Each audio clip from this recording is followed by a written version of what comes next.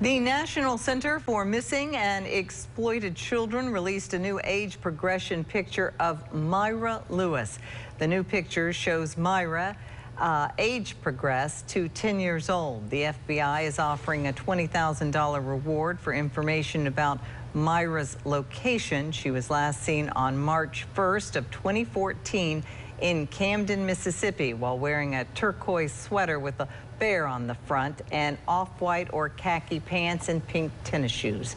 Anyone with information about Myra can contact the Madison County Sheriff's Department or submit an anonymous tip on our website at WJTV.com.